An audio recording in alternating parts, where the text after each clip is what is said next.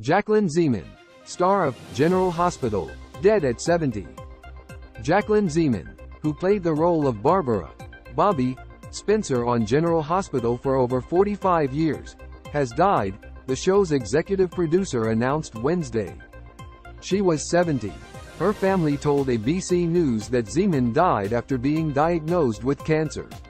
On behalf of our General Hospital family, I am heartbroken to announce the passing of our beloved Jackie Zeman, producer Frank Valentini tweeted. Just like her character, the legendary Bobbie Spencer, she was a bright light and true professional that brought so much positive energy with her to work. He added that Zeman would be greatly missed, but said her positive spirit will always live on with our cast and crew. We send our heartfelt sympathy to her loved ones, friends, and family, especially her daughters Cassidy and Lacey, Valentini wrote.